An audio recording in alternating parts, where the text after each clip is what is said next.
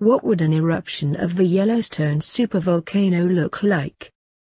On Sunday, the worst earthquake in about 30 years rattled the Yellowstone supervolcano.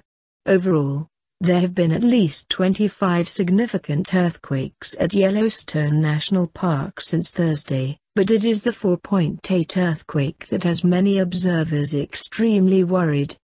Could such a large earthquake be a sign that the Yellowstone supervolcano is starting to roar to life after all this time? And if it does erupt, what would that mean for the rest of the country? As you will see below, a full-blown eruption at Yellowstone would be absolutely catastrophic. It is estimated that such an eruption could dump a 10-foot deep layer of volcanic ash up to 1,000 miles away and render much of the nation uninhabitable for years to come. In essence, it would instantly bring the United States to its knees.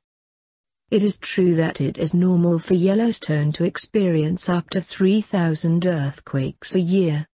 But most of those earthquakes are extremely small and nothing to worry about. But the 4.8 earthquake that struck on Sunday is definitely raising eyebrows, especially considering what else has been going on at Yellowstone lately. For example, the scientists that monitor Yellowstone are telling us that the area where the earthquake was centered has been experiencing ground uplift in recent months. A University of Utah release said that the quake area had experienced a ground uplift since August and that seismicity in the general region of the uplift has been elevated for several months. I don't know about you, but the fact that the largest volcano in the US by far has been experiencing ground uplift is not very comforting to me.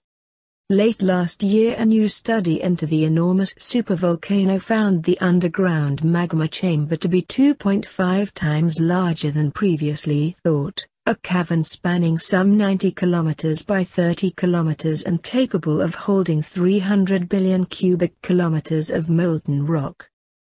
If the sleeping giant were to wake, the outflow of lava, ash and smoke would devastate the United States and affect the entire world.